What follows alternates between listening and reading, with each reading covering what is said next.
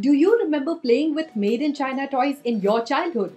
Even though we have been surrounded by made in China goods, things are changing in India. In 2014-15, India exported toys worth $96.17 million.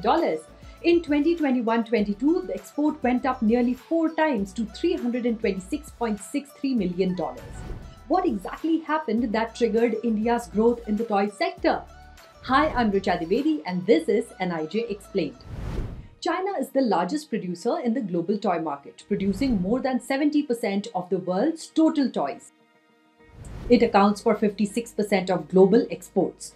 China flooded the world markets and obviously those in India with its toys that were cheap, offered a wide variety, and were counterfeit, targeting the middle class and lower income groups. People gave preference to price over quality. One more reason was the lack of alternatives.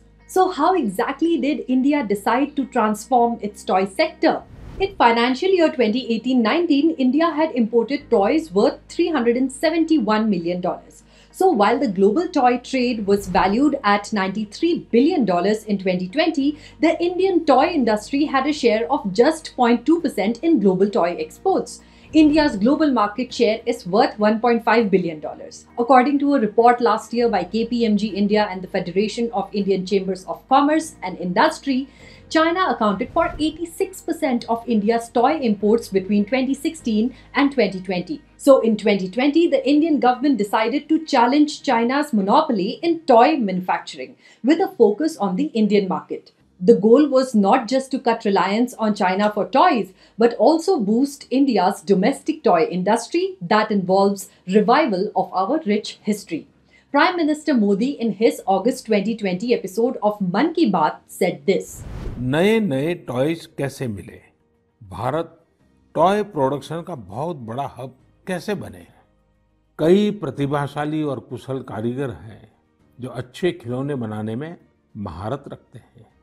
Bharat के कुछ क्षेत्र toy clusters यानी खिलौने के केंद्र के रूप में भी विकसित हो रहे हैं। आपको ये जानकर आश्चर्य होगा कि global toy industry 7 lakh crore रुपए से भी अधिक की है। 7 लाख करोड़ रुपयों का इतना बड़ा कारोबार, लेकिन भारत का हिस्सा उसमें बहुत कम है। खिलौनों के साथ हम 2 चीजें कर सकते हैं।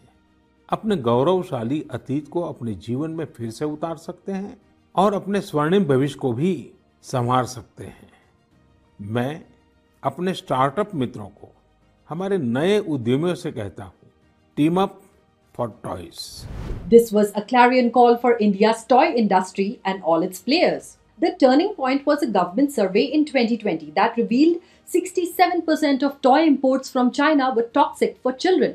Here's what the Modi government did to cut imports while simultaneously boost manufacturing. First step was to hike customs duty. In February 2020, the government hiked basic custom duty or BCD on toys from 20% to 60%. This made imports more expensive. That will reflect in the prices of made in China toys. At the same time, it will push local manufacturers to innovate and take more risks to capitalize on global opportunities. Next, in January 2021, a QCO came into force. As per this QCO, toys for children under 14 years of age must conform to 7 Indian standards and bear a standard mark or ISI under a license from BIS. This QCO applies to both domestic manufacturers as well as foreign manufacturers who intend to export their toys to India. Automatically, if the quality does not conform to these 7 Indian standards, the toys will be rejected. What more was needed here was to draw the attention of multiple players in the toy industry.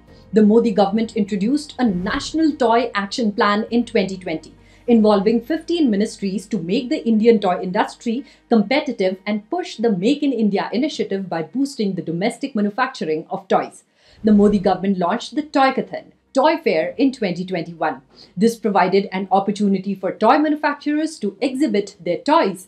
Buyers could interact, traders could assess the potential of the industry. Another major step was to create clusters, for which the Toy Cluster program called Scheme of Fund for Regeneration of Traditional Industries or SFURTI was started. Here's how the toy clusters will work. The toy cluster aims to bring together in-campus business support services, including social infrastructure and residential accommodation to support the workforce. The cluster will include raw material suppliers, shared infrastructure such as plug-and-play industrial sheds, research and development, design and prototyping, testing, training, quality certification, customs, ancillary industries, and service providers. In India, the majority of the toy industry is mainly located on the outskirts of Delhi, Karnataka, Maharashtra, and Tamil Nadu. For this, there is also a product-specific industrial cluster development program in place that aims to build toy clusters in dedicated SEZs to create self-sustained ecosystems catering to export markets.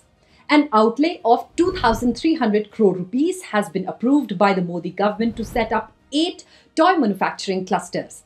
3 in Madhya Pradesh, 2 in Rajasthan, and 1 each in Karnataka, Uttar Pradesh, and Tamil Nadu. Another game changer is the PLI scheme. The government is in the advanced stage to launch a PLI for both traditional and mechanical toys worth 3,500 crore rupees.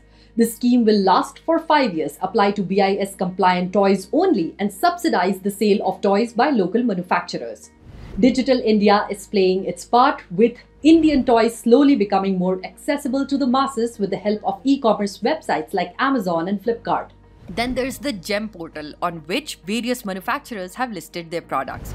So far, the measures taken by the Modi government since 2020 have resulted in several feats. Toy imports have dropped 70% from $371 million in financial year 19 to $110 million in financial year 22. Import of toys from China have dropped 80% to $59 million, and toy exports have increased 61.4% to $326 million by financial year 22. Post the pandemic, things have started changing with disruption of supply chains across the globe. While China has adopted living with the virus strategy, the truth is that it is still grappling with lockdowns, workforce and labor shortage, disruption of logistics that has severely impacted manufacturing. Several international companies have moved or are looking to move their operations out of China to countries like Vietnam, India, Bangladesh, Indonesia, and Thailand. Toy-making MNCs such as Hasbro, Lego, Beetle, and several others are interested in moving their local sourcing from China to India. Meanwhile, in India, manufacturers are seeing opportunities with the government's push for the toy industry. For example, Fun School India is now exporting to more than 33 countries. India's toy exports have gone from 300 crore rupees to 2,600 crore rupees in a span of just 2 years. Currently, India's exports look like this. India's Toy Story success is to be attributed to the Modi government's Make in India and Vocal for Local initiatives under the Atmanirbhar Bharat scheme. The government's constant push for the sector is helping address key issues like raw materials, design, innovation, quality assurance, lack of skilled labor that will drive India's toy manufacturing capacity and boost exports. So that was all in this episode of NIJ Explained. Do let us know your thoughts in the comments below. Until next time, this is Richa Dwivedi signing off. Dhanyavad and Namaste.